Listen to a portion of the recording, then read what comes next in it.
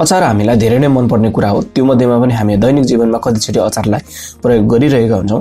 त्यसमध्येमा पनि गोलभेडाको अचार त्यसमा थोरै टिम्मुरको छोप राखेर बनाउँदाखेरिमा त अति नै मिठो पनि हुने गर्दछ। र टिम्मुरको छोप बनाउने तरिका च्यानलमा छ, तपाईहरुले हेर्नलाई नभुल्नुहोला। डिस्क्रिप्सनमा पनि म लिंक राखिदिन्छु र माथि पनि तपाईहरुले हेर्न सक्नुहुन्छ। र कसरी बनाउने भनेर चाहिँ बनाउने क्रममा चाहिँ मैले एउटा प्यानमा अलिकति तोरीको तेललाई चाहिँ राखेको छु। तेल मज्जाले धुवा आउने गरी तातिसकेपछि थोरै मेथीको दानालाई राखिदिए, सुकेको खुर्सानी पनि राख्ने र प्याजलाई पनि यसरी राखिदिने। सबै सामग्रीहरूलाई यसरी अब चलाइदिने।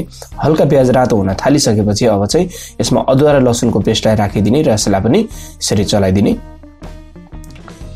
अब यसमा हरियो खुर्सानीलाई पनि राखिदिने। अचार भएको कारणले गर्दा पिरो नै राम्रो हुन्छ र यसले यसरी पनि चलाइदिने।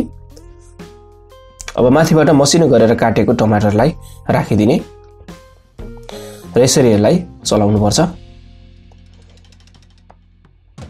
अब यसलाई छोपेर यसरी पकाउने र बीचमा यसरी पाक्दै पनि छ र निकालेर यसलाई फेरि पनि यसलाई चलाइदिनु पर्छ। टमाटरलाई सफ्ट हुने बेलासम्म पकाएर नि अलिकति स्वाद अनुसारको नुन राखिदिने। यसमा अलिकति धुलो खुर्सानी पनि राखिदिने। अब धुलो धनिया पनि राखिदिने र सबै मसलाहरूलाई यसरी चलाउनु पर्छ। यसलाई फेरि पनि छोपेर पकाउनु पर्छ।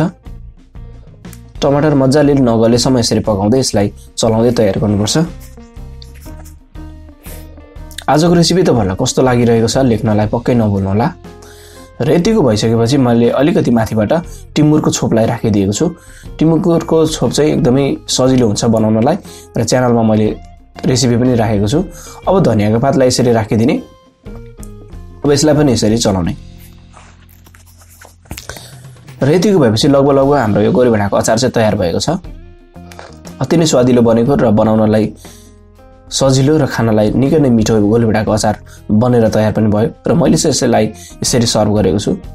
हेर्दै खाउँ लाग्ने र तपाईहरुलाई पनि यदि गोलभेडाको अचार मन पर्छ भने पक्कै पनि योपालि यसरी नै बनाएर खानु होला।